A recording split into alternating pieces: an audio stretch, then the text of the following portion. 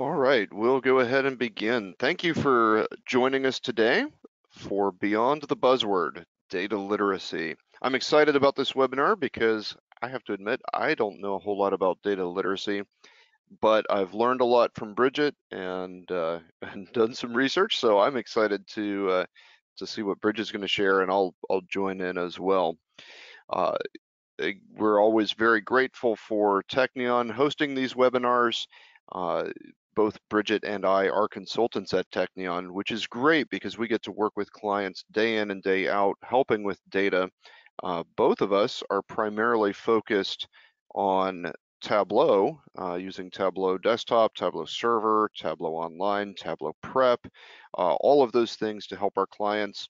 But we work with people who are using Alteryx and building out data warehouses, using Data Robot to do advanced predictive analytics. So it's a lot of fun to be able to do that and to serve our clients. There's Bridget's picture and my picture and our contact information. Definitely feel free to reach out to us anytime. We'd be excited to hear from you. Again, hosted by Technion. So excited about that. Thank you, Technion, for hosting these webinars. All right, just a couple of notes before we actually get started. The webinar is being recorded, and you should all receive a link in a day or two if you registered for this webinar, which likely you did if you're here. So look for that, and also for any previous webinars. They will also be available to watch. We'll have some time, hopefully, for Q&A at the end. But as we go, look for that questions section on your GoToWebinar, and you can type those in at any point, and we'll look at those mostly at the end. But if you have any issues along the way, we'll see if we can address those. All right. Well, thank you, Joshua. I'm going to go ahead and take us back a little bit and look at what we're here today, and that is to begin defining data literacy. And there's a number of different definitions for literacy, but the one I'm focused on today is having knowledge or competence. And so this is typically what we hear when we hear being computer literate, and this will also be how we're going to take data literacy today. And so often when we hear data literacy, one of the things we think about is the idea of chart making. And so what I've got here is a sample of different charts and so forth. And believe it or not, this is not data literacy. There's another term for that coined by Alberto Cairo, and that is the idea of graphicacy, so the ability to read graphics. The other part of this is oftentimes we're really focused on accuracy. Accuracy is an awesome thing, it's a great thing, and that's part of the process, but it isn't the entire part of it.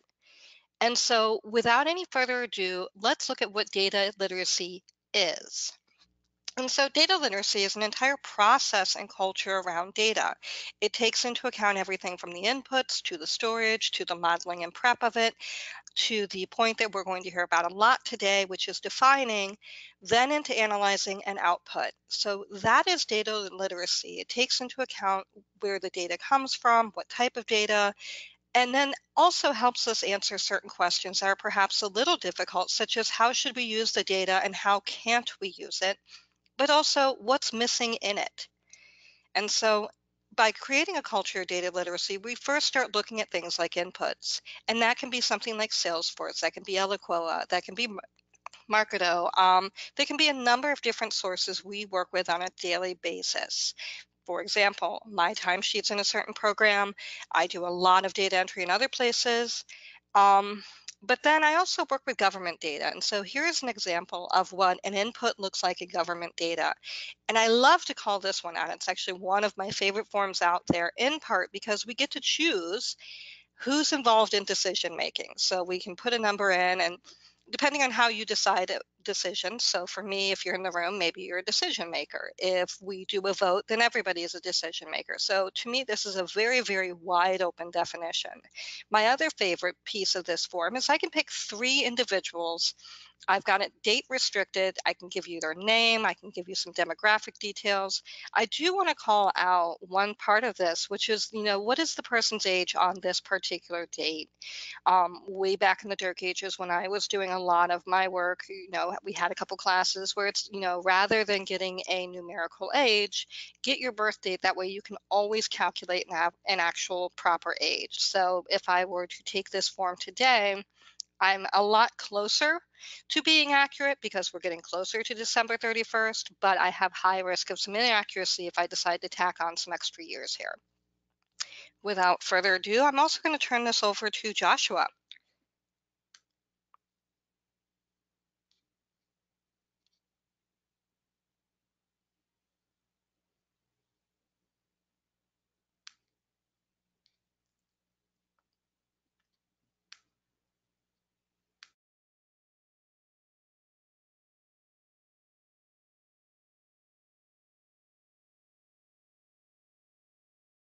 Okay, so Joshua, we can't hear you right now.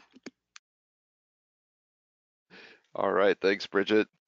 Yeah, so inputs. This is an aspect of data literacy that I find to be very important, and something that, quite honestly, I don't often think about as much as I should, because I'm looking at the data as it's stored in a database or a data warehouse, and I'm thinking about how do I do analytics or visualization on that data. But thinking about how that data was actually input can be vitally important for understanding the context, understanding what data is available or not available, what assumptions I'm making that maybe I shouldn't be making. And so take something like this, a patient portal where maybe a nurse or a hospital staff member is entering data about a patient. And so a lot of it seems very straightforward, entering the patient's name. Here we do have the date of birth, which is great, as Bridget pointed out, a very useful aspect of the data, because if I want to know the patient's age at any given point in time, knowing that date of birth is vital. Uh, but I'm going to have to think about knowing their age and how that relates, and we'll think about that. Gender, it's good to think about the fact that there are certain aspects of data entry and input where there may be a limited set of choices, and the user may be forced to enter a value that matches a limited set, or there may be a notes or details section where it's free text, and that's sort of the other end of the spectrum. So understanding those differences, understanding what's required for input versus what's not required for input, uh, what fields are optional or not. Uh, One thing I notice here on the diagnoses section is that there doesn't necessarily seem to be a limit to the number of diagnoses that can be added, or maybe there is, and that would be important to understand. Can they enter up to 3 or up to 5, or is it unlimited? Understanding whether there can be a single primary diagnosis. All of these things are limited by the method of input and controlled by that method of input. So understanding that is essential to my literacy of the data and my communication of the data, uh, and also for understanding the limitations of the data and not trying to communicate something with it that shouldn't be communicated. Oh, all patients only have 3 diagnoses. Well, that's because the screen only supports up to 3. So that's something I need to understand. We looked at the fact that I could look at the date of birth and find out, calculate at any point in time what the patient's age is, but that could be a relative thing, because I've got other dates. I've got when they arrived and when they were admitted and when they were discharged. Does it matter how old they are today, or should I be thinking of the patient as in terms of how old they were uh, in relation to some of these other events? And so that's something I'll need to think about. Again, another potentially limited set of values here, but another open set of values with the discharge instructions.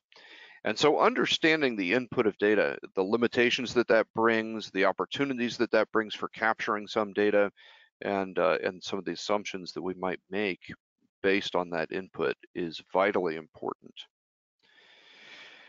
Next in the cycle is storage. So not necessarily do I store it on a solid state disk or a traditional hard disk or that sort of thing. No, this is more how do I capture that input and store it, and what format am I storing it in? So this could be a JSON format. This could be a SQL Server format. This could be all kinds of different possibilities. So for example, if I took that input and thought about how is that being stored in a database, it might look something like this. It might be broken up into multiple different tables.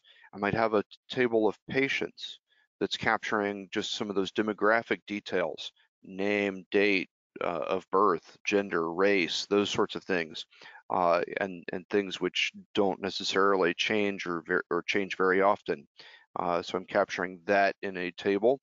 I might have a table that captures the visits. So every time the patient visits uh, the hospital, I'm capturing different events and dates, uh, and then I'm capturing things like what was the discharge disposition. But here, that may be stored as a numeric value instead, and so there may be pieces of data that are available, and there may be other places that I have to look to find the definition for those details.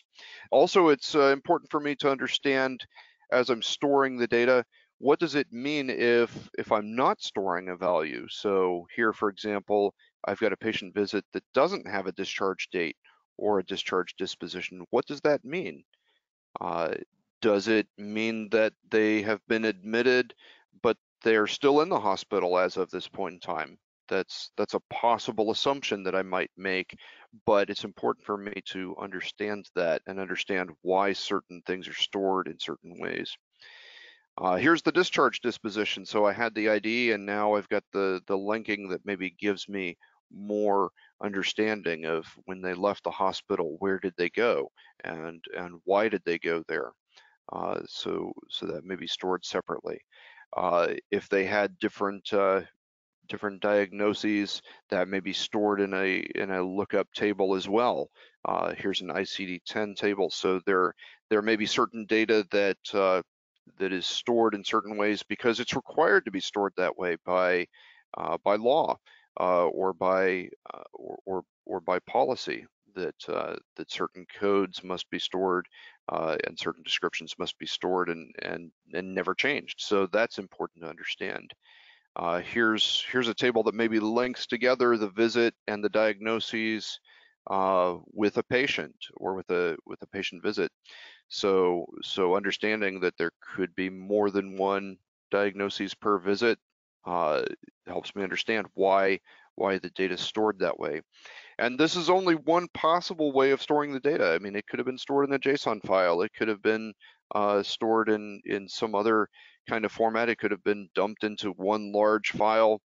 And each one of those each one of those possibilities is going to bring with it different assumptions and different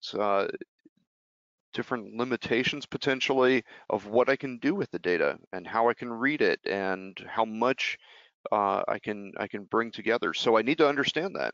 And I also need to understand, is there a strong link between the data? There is here. So if I have a patient visit, I expect that I have that patient in the patient table.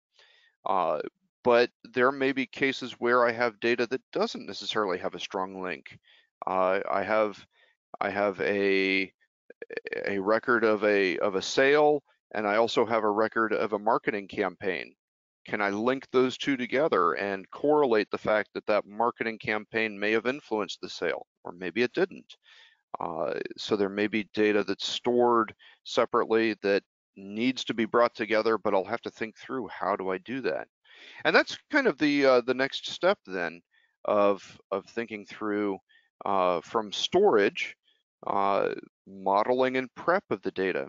So it's great that I've got the input, it's great that I've stored it, and I need to understand all of that, and then I need to think through, what do I want to do with it, and what can I legitimately do with it?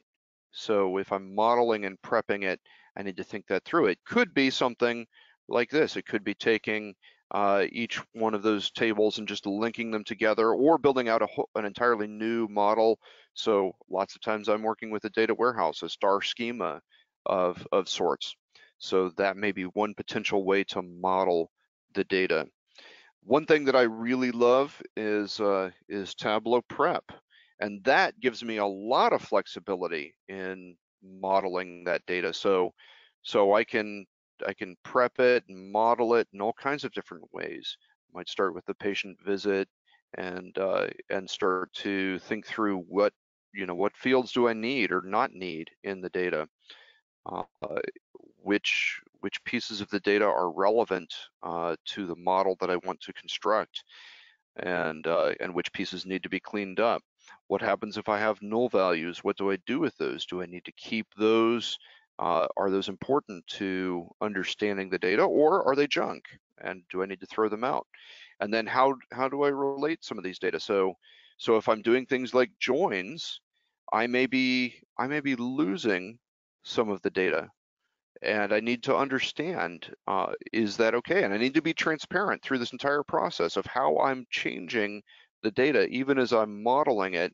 And so that's an important aspect to data literacy, is understanding what am I doing along the process that is potentially changing the data, and not just shaping it or storing it differently, but actually, in this case, losing records of data.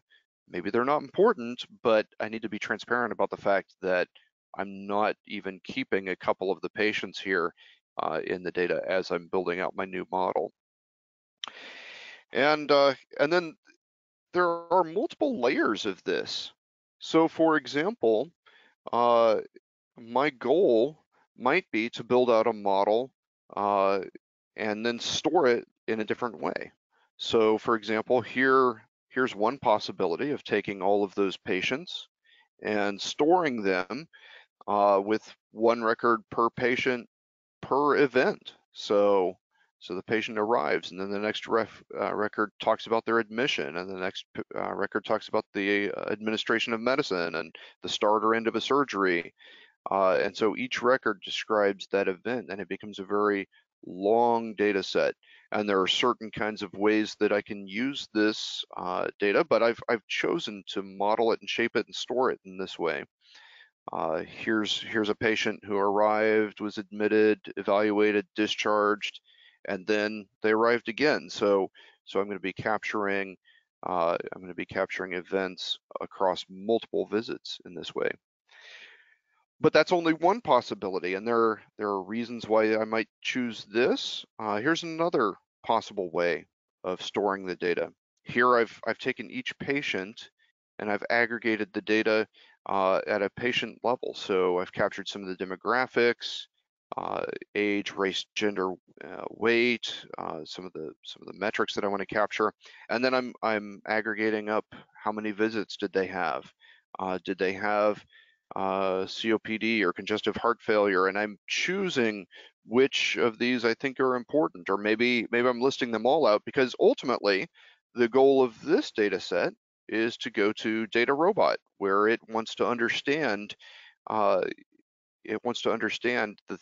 the predictions that I make are going to be at a row level, and everything else are going to be attributes for that row, so that it can evaluate and build out a predictive model. And so I'm looking at things like how many diagnoses did they have, or their admission source. And so the prep is leading me to a new model, which is ultimately leading me to a couple of new inputs and data sets. So this becomes an input to Data Robot. And based on that, then I may end up with a few other data sets that are stored in different ways. So for example, Data Robot then gives me data like this, tells me all of the different features that I fed into it, and tells me the importance. So the number of inpatient visits becomes a very important feature for predicting whether a patient's going to be readmitted. The discharge disposition becomes another important feature. And so I might take that data set and start to try to understand it and think through how do I model it and store it and prep it to do that. Uh, and then ultimately I may take that data and start to communicate it in other ways so that I can say, you know, who's likely to be readmitted of the patients we now have in the hospital. And so then I'm communicating that, and I'm not just treating it as a black box. I'm actually trying to communicate why uh, this prediction has been made. And so that becomes an important aspect of data literacy. Not just treating things as a black box, but having full transparency throughout the entire process to help people understand why certain decisions were made about the data, why certain data was usable, what that data indicates, what's important about the data, and all of that becomes important in this cycle. Next, we would look at defining uh, the data and adding some definition around it. And for that, I'll turn it back over to Bridget. Thank you, Joshua. So going back into defining, and this to me is one of the most pivotal parts of this process, is really understanding the data and communicating what that data is. We saw all the different decisions that Joshua made, and so it's really critical that somebody like me, as the analyst, understands what he's doing, what he's done, what changes have happened, and what I can truly infer from this data. And so you'll notice that defining kind of touches on all of this. And so how do we define? One of the ways that we define is by making very accessible, very clear folders. And so these folders may not reflect what the table structure is, but may reflect a business user understanding. I may put it in folders that match my inputs. I may say, okay, I've got this holiday calculation and I want all of these things together because otherwise it's going to get very, very confusing. I've got location hierarchies that belong on their own. I may put anything to do with an order, and I may even put all my dates in one folder. So I'm trying to be as transparent as possible, but I'm also going into each of my fields and commenting and explaining what these things do and where they were derived from. I'm going in and I'm making sure that my calculations, whenever I do a calculation, is really clear about why I'm doing it, what I'm doing, and the transformations I'm making. So that way, when somebody else comes in, they know what I'm doing. So that defining piece to me is probably the most critical and often overlooked part of this. It's where perhaps we don't necessarily spend as much time as we need to, but we're going to find out and later in this webinar why this is so important. Moving on to the fun piece that we all know and recognize, we saw a little bit of this with Joshua, where he started digging into the analysis, he started putting things together, and he started understanding his data. You'll notice from that he exercised his graphicacy, so he was very skilled in picking charts and making sure that he was picking the right ones. He was thinking about how his audience would receive it, and he was also making sure that it was meaningful to him. He kept in mind too the data. So for example, here you can see we were working with a blended data set. So we were really cognizant about how did we blend that data appropriately? What fields did we match up versus what fields did we not match up? And then how do we make sure that this is accessible? So this is actually a collaborative effort. So you can see I took this chart, you'll see the output in a little bit, where I was able to then make this analysis. We're very similar in some ways to Joshua, where we've got some items preserved, but we've also got some goals from the hospital. We want to reduce our readmissions. Anybody in the healthcare industry will tell you readmissions are not good things. And so we're going to take our time, really look at this. We're going to look at those factors to readmission and compare it in relative importance to the model versus how likely is this to happen. We're going to get a view of our patients and really go through and troubleshoot and start figuring out where our patients are and how we can help them not come back unless they absolutely need to. So that's kind of a whole scale view of data literacy. It really takes into account the entire cycle. It looks at the inputs. We looked at where we were limited. Maybe we only do get 3 diagnosis codes. Maybe when we store it, we make certain types of decisions and even aggregate it. When we model it, we make decisions. And then you can see with that defining piece, I'm making it easier for other people to access it and analyze it so that when we get an output, it's true to the form. It's accurate in a way that we expect. So that to me is really what data literacy is. It's this all-encompassing cycle. Now, the other part of this is looking at how do we put people within this model? Who gets to have what skills? When we are building a center of excellence, very often, I personally see these advertisements for full stack, and they want somebody who can manage the storage, the modeling, the defining, the analyzing, and the output. My typical response to this is that you're asking for a unicorn. It's very hard, it's quite burdensome to put on an individual, and typically what happens is that person runs out of bandwidth. And so that's a part of where we really try to encourage having teams and building groups of people rather than investing on a sole team of one. And so how do you build a data literate team that helps support data literacy throughout an organization? And to me, it really starts with the data lorax. It starts with somebody who will speak for the data has no tongues. And so the different expectation here is looking for somebody who is an analyst and an ambassador. Sometimes we title these people designers or people working in visualization. We sometimes call them developers. If we've got some flair, we may even call them an artist. And typically what that person handles, the parts that we recognize are things like defining, analyzing, and output. But they're also going to take a look at those inputs. They're going to really have an understanding of where the data is coming from so that they can have a very clear understanding of those definitions. But this person isn't going to work alone. This person's going to partner with a data steward. Again, this is somebody who has titles maybe like data architect, data engineer. They may even get lumped into IT. But this person also handles inputs. They're handling the storage, they're handling the modeling and prep, and they're also handling the defining. So you see that we've intentionally put overlap on inputs and defining, the two areas where we tend to put the least amount of concentration. So this is great. This gives us a nice standard center of excellence. The next question is, where do we put our user base? And so I'm glad that Joshua mentioned some of our other webinars because this does reference some material from another webinar where we talked about how do you implement Tableau. So I'm not going to dive too deeply into this scatter plot, but what I will say is that there are different paradigms for running a COE. Sometimes you don't want a bunch of people accessing the data. Sometimes the actual analysis is software. So we tend to limit that. So you've got kind of this two different paradigms of who has control of the data. So you've got your choice of data guardian or none shall pass, if you will, and versus a data steward where I will happily work with you to get you the data that you need in a way that's appropriate. So either model has governance. The other part of this is who gets to analyze data. And so there are different paradigms here. Traditional BI tends to err on, very few people have access to shape the data or access the data, and let alone few people can analyze the data, versus where Tableau tries to push us, which is a data democracy. So we'll kind of see these two comparisons are really the ones I want to focus on today. We've got more information on the other ones on different webinars. So with that in mind, let's take a look at where traditional BI falls. And so we understand that this is tightly guarded.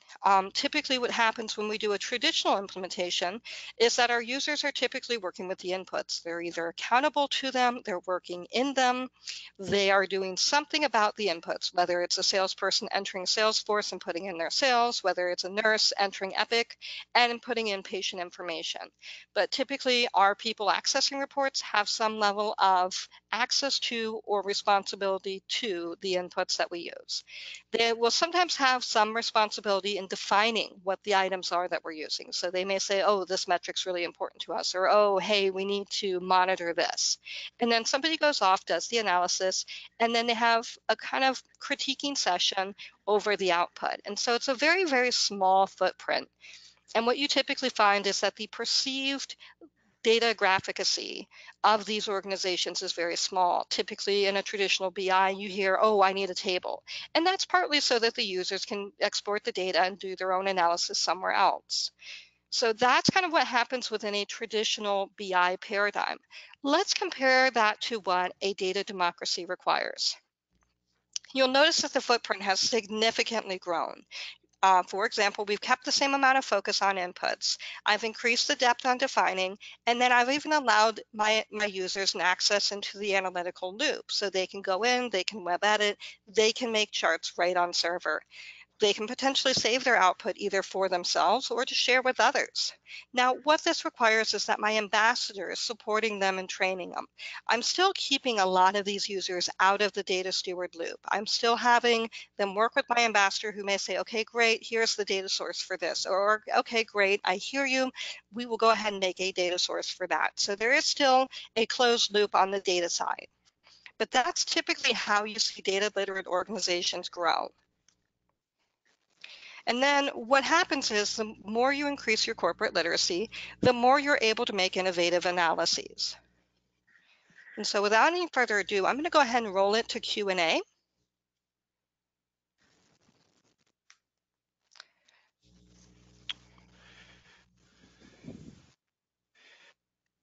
All right, so there are no questions so far, but if you have any questions you'd like to ask about anything we've covered today or anything related to what we've covered today, feel free to enter those.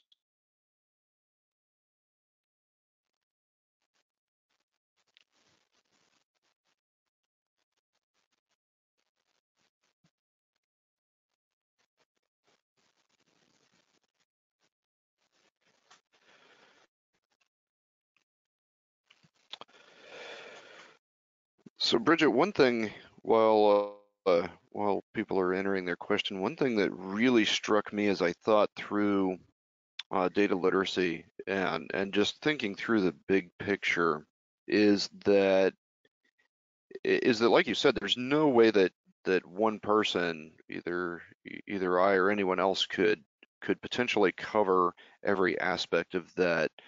But how should we or how could we think through maintaining a big picture with our organization's data?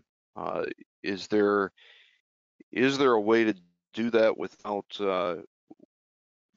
missing something or becoming overwhelmed? So one of the things I see as centers of excellence start maturing is sometimes they'll have somebody almost cross this path right here. They'll say, okay, I'm going to put somebody who handles modeling and prep. And so you kind of start crisscrossing people in certain spots. So that's one way. You make sure that you've got the pairing. But then two, I think it's really critical to see those inputs. And I think that makes all the difference in the world. When you see what data exists in the spaces that it exists, in the form that it exists, I think that makes a massive difference. Probably one of the best examples, and I talk about this a lot when I talk about data literacy, is everybody gets those cute little cards when they go to the store, and very few people know what those cards do. They get the card, they get their little discount, and they go home. And it's like, okay, but now I have a unique identifier for you. And half the time that unique identifier is tethered to your telephone. So now I have access not only to your unique purchases, but if you've given me your telephone number, I can likely tell who you are, again, provided you're using your phone number and not some other phone number. And then if I'm going out and getting other data, I can start getting a lot more data on you because I have a primary key that is uniquely identifying for you. And so that to me is really the crux of data literacy. It's that it's historically invisible until you really think about all the inputs we have, all the data we have, how we then pull it in, how we then shape it, and how we define it, because those measures are not always agreed upon. And then lastly, how do we analyze it and output it? Yeah, I totally agree. One thing that struck me with the inputs especially is I tend to think of it from a very technical standpoint. So, even showing it, I show a screenshot and say, here's where someone can input the data. But I think it's also important to think through the people side of that. And just because there's a field that can be entered, uh, I need to think through what kinds of biases uh, or reasons for entering the data in a bad or wrong way might someone have. I mean, we've all been to the store where we see on the checkout screen that the person is supposed to ask for my email address, but they just type a bunch of garbage, or a nurse doesn't have time to enter a full description, so it becomes something that's skipped or missed, or maybe there's an incentive that I might want to enter a time incorrectly to make it look like I'm more efficient than I am, and so all of those things, it strikes me that we need to understand those along with the technical aspects of inputs. Yeah, I definitely agree. And that kind of flows into, I'm actually going to jump and go to this question on what are the ways we can educate our users on the importance of data literacy if it's not something they are familiar with, how to get across the value of why this is important. To me, I really like showcasing that store example. There is a level where data literacy delves heavily with data ethics. And so to me, if you don't know what's collected, if you don't know how it's being used, that's a conundrum. And so, I mean, that part is one of the reasons why I'm personally very passionate about data literacy. In the 90s, it was computer literacy. It's how do you navigate the world when so much of it's driven by computers and technology. And we've seen how that change has occurred from the 90s onward. And so the world right now is very saturated and driven by data. And some of the data we have control of, some of the data we don't. And so to me, I really think putting it in human-centric terms, this is how your world is shaped by data. This is how data directly affects you. Personally, I'm on the paranoid side. That store example works really, really well with me. Joshua, do you have anything to add? No, not right off, but I do see we have a couple of questions. David asks, how can you make defining visible to Tableau uh, the to Tableau viewers who can't see the definitions of dimensions and measures? So what are some ways that you can have that kind of transparency when the user is only a viewer? Tooltips. Tooltips are probably one of my favorite ways of explaining what is this measure or what is this thing. Some of the other organizations where particularly academic organizations or really strongly scientific organizations will actually make a separate metadata source of all the measures and what they mean. And then you can tuck that into a hidden fold out container. And so that way you've got this question mark of what do these things mean? And you can actually click on it and get your data dictionary right there. So I mean, I've seen both of those as options. Joshua? Yeah, I'd have to say that that's probably the method I would use most is tooltips or maybe a question mark that reveals a container. I do think that that is unfortunately one thing that gets missed a lot is the fact that we may have had all kinds of team meetings and meetings with the data governance team and thinking through the definitions, but communicating that to the end users is equally as important and maybe even more important because they're making decisions. But if they don't understand what something means, that decision may not be well informed.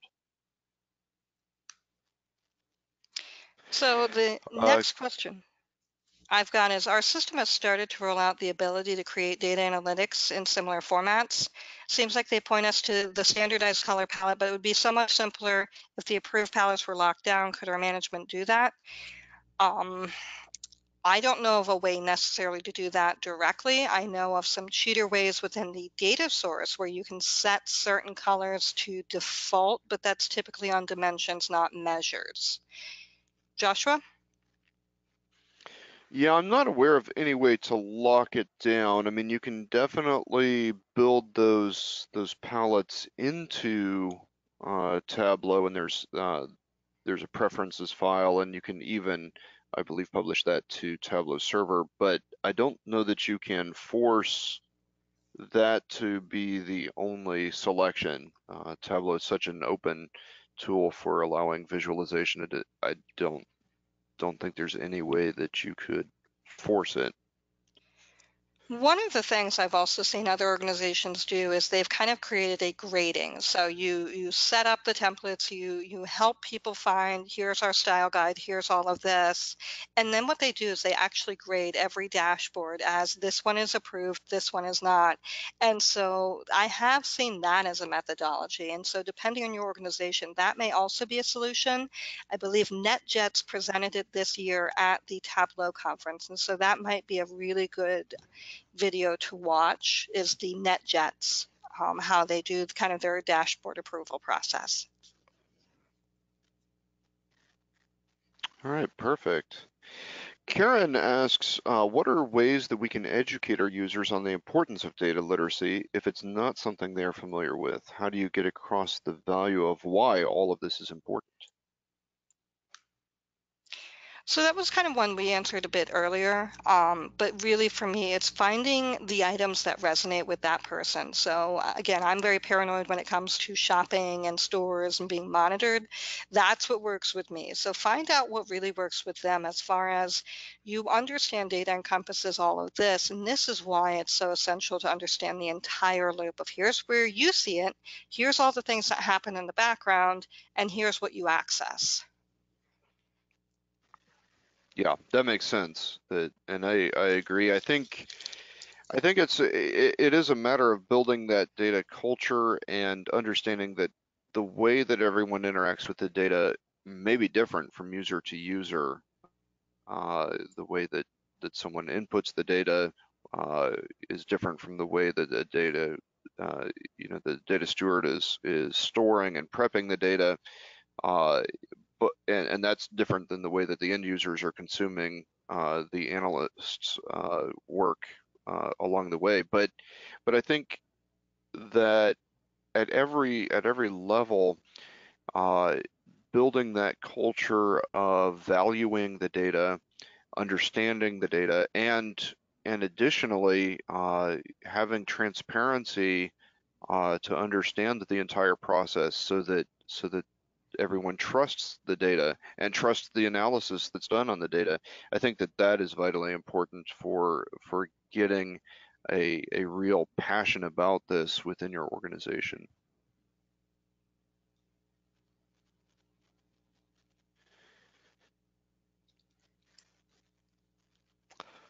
All right, I don't see any other questions. So Bridget, any final thoughts? I think that's a wrap. You articulated it extraordinarily well.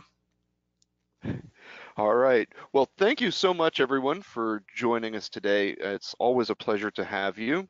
We're excited about next year and all that that will bring. So definitely stay tuned, and we're looking forward to an exciting 2020. Thank you so much, and we'll see.